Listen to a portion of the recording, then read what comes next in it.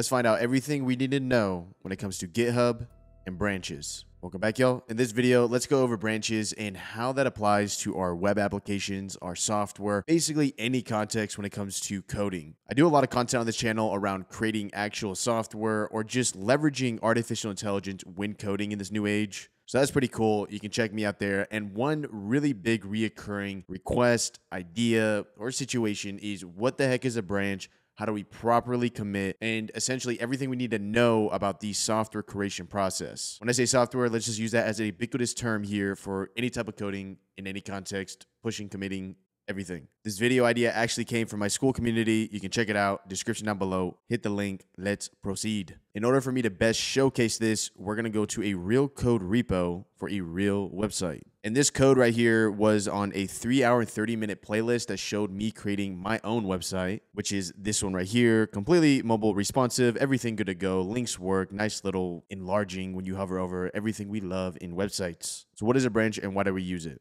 Let's go and create one. Personally, I like creating a new terminal window when doing these commands, but in theory, you can come down here, click this, and just click terminal right there, and then it'll be exactly where your code is located when pushing these kind of commands. If that didn't make any sense, put it this way. Basically, we need to access where this code's located, which is in Web Cafe land for me. That's just a folder on my computer. Now, for me to access Web Cafe land, the folder with all my code, the command for me is simply cd Web Cafe land.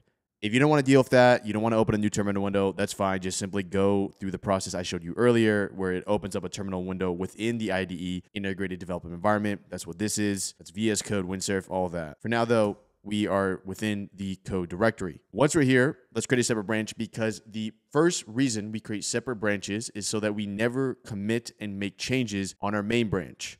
Our main branch is the code that is currently live within production. When I say production, that means the live website link you see up there and everything that's going on right here. This is live code. Therefore, we know that when it's in production or that live website link, it's not broken. It's good to go. So that's the first reason and first major reason we create branches. So when we make changes here, we know we're not messing with good code. So let's make our branch. We're going to say git branch just to see what we're on. Okay, we're on main. This is going to create one locally. We're going to do git checkout B, and then we're going to call our branch name. Typically what you'll do is that the branch name is going to be whatever you're changing about the underlying application you have.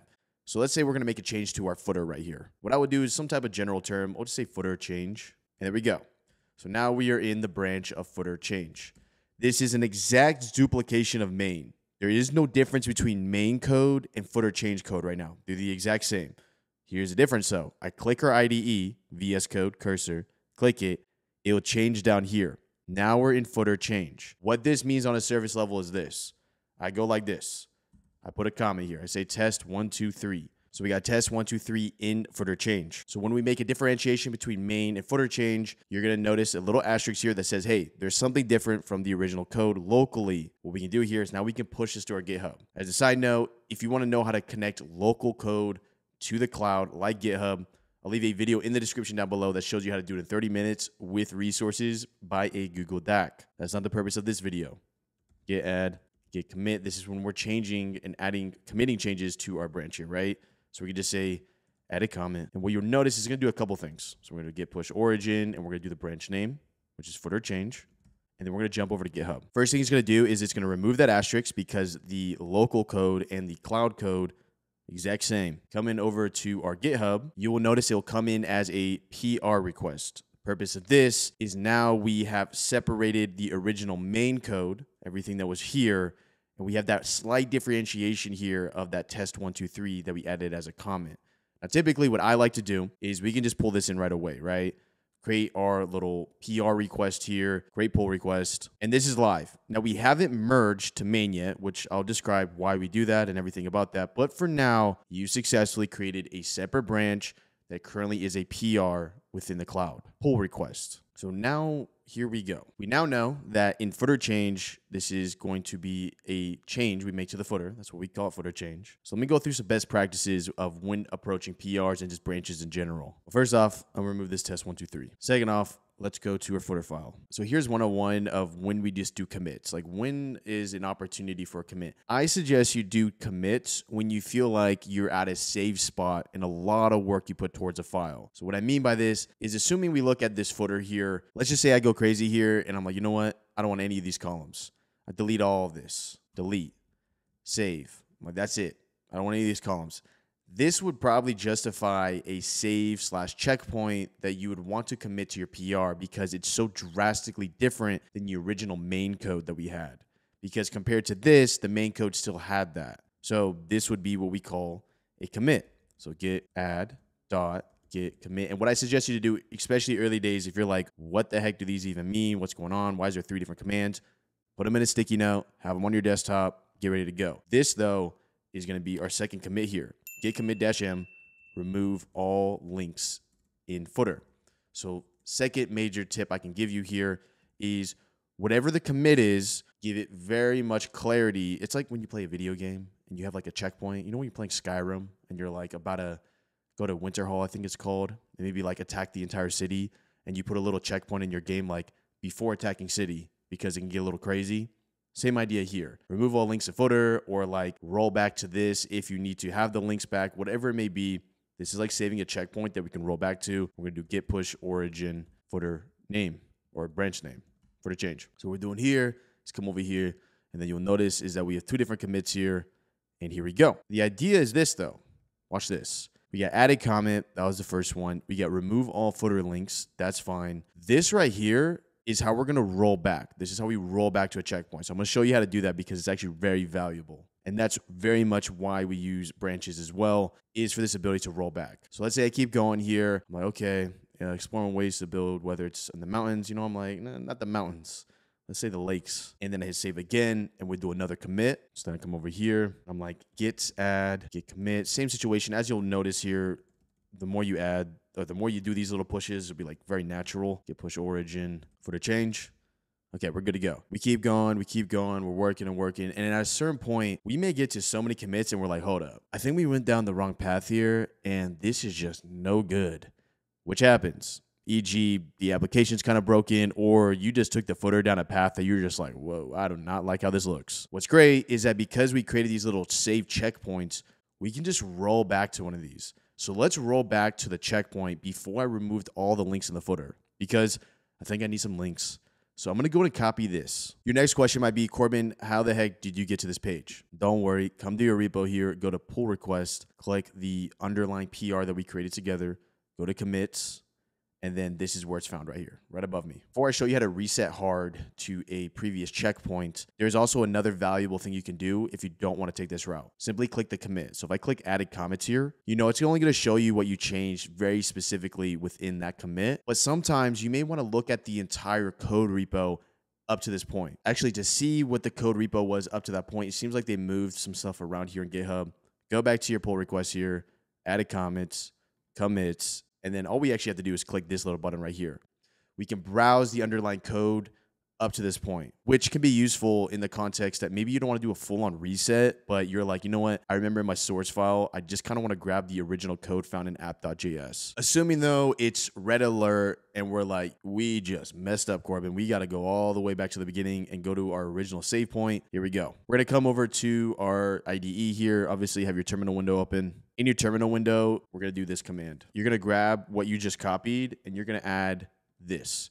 Git reset -- hard, and then whatever you just copy, paste. Then you're going to hit enter. Boom. What you'll notice is that we just got all our links back, and we just went back to that checkpoint that we said. This is fundamentally very important, and why I always encourage this kind of development, as this gives you more free will where you can feel comfortable when you get to a save point to maybe take that risk on what you are coding next. What I mean by this is that in software development, web app development, or whatever kind of development you do, there are going to be times when you are coding certain things, components or functions or whatever it may be, that you might not be 100% confident on. You're going to take the risk of maybe like really messing with the file to try to get the end value point. And now you have the insurance of being able to roll back to previous commits, which is just fundamentally amazing, honestly. Like I said, it's like playing Skyrim, rolling back to pre-attacking Winter Hall. I think it's Winter Hall. Is it Winter Hall? Okay, it wasn't Winter Hall. It was Winter Hold.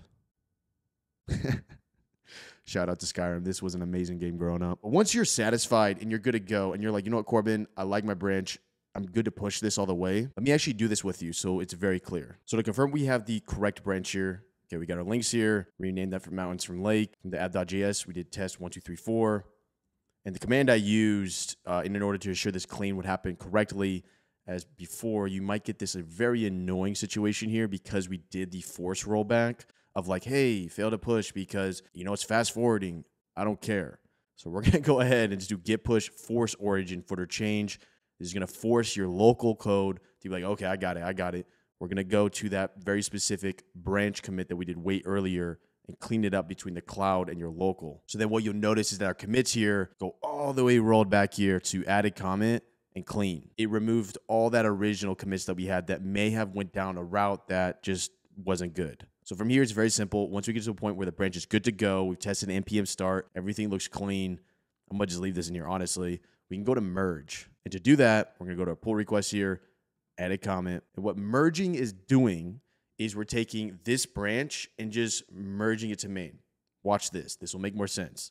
Merge pull request. Confirm merge. Once we merge, we can actually just delete this branch. Don't worry. If you ever need to reference this specific branch again, we can just restore it. But it's just common practice to just delete the branch. And the only thing different now from the main and footer change, if you remember, is going to be this one comment in line 7 in our app.js. So to confirm that our merge worked correctly, and you can now fundamentally understand what it means to merge a branch, if I come back over to my repo here, and I go to my main branch right here, which you'll notice merge pull request for footer change, the only change I should see here is in that app.js. Let's see. There we go.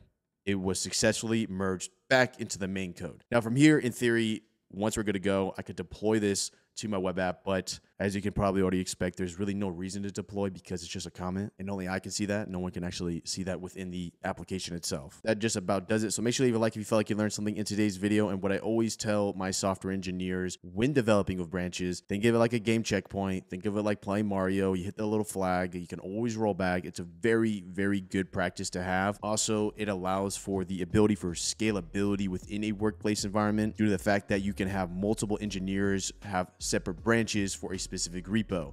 That's a whole different conversation. But for now, I'll see you in the next video. Multiple branches, footer change, main, 2 random videos. That's my face. I'll see you in the next video.